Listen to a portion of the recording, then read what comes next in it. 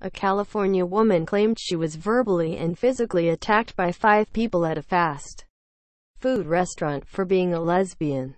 Sabrina Hooks, who lives in Inglewood, Los Angeles, was enjoying a meal at a Jack in the Box outlet at Imperial Highway and Figueroa Street on October 29 with her girlfriend, when a group of 5 men and women walked in and started insulting them.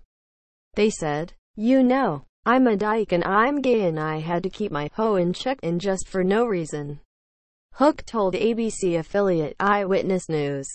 They also insulted her girlfriend, identified as Morgan, using vulgar offensives. It was at this moment that the attack escalated and turned into a physical assault.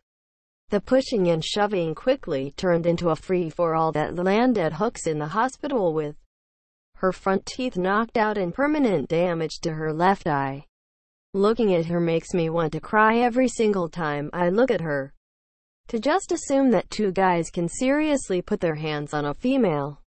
It's shocking," Morgan said. Morgan also stated that no one from the restaurant came forward to help them and that she had to drive Hooks to the hospital on her own. "I wish we lived in a world where things weren't like this," Morgan told Fox 11. Hooks said that the incident was nothing short of experiencing a real-life horror movie. "It was like a horror movie. Except I wasn't watching it. I was in it," she said. "It's not even about my sexuality.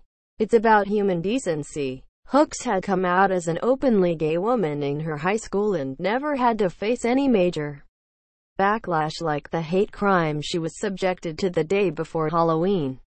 Today, she is scared of even stepping outside the comforts of her house for it to get violent and, like I said, no one helped. That's just what really stunned me and it still hurts. It makes me fear just to walk down the street," Hooks said. Although no arrests have been made, the Los Angeles Police Department has had quite a bit of help when it comes to identifying the perpetrators. Both Hooks and Morgan provided the police with a fairly accurate description of the attackers. In addition to that, CCTV cameras both inside and outside the fast food facility captured the assault. Hooks said that she wants the perpetrators caught to prevent others from going through the same experience that she did. "Just a little justice would be nice," she said, "just so the next person doesn't have to worry like I do." A GoFundMe page was set up for Hooks on November 9. and which has already raised $753 of its goal of $5,000. As you can imagine, the unplanned medical bills and need for some dental work have exhausted all of her funds. But this campaign is more than funds for new teeth, eyeglasses and medical bills. It's also about a need for prayer and positive vibes sent her way for her mental health, the page says.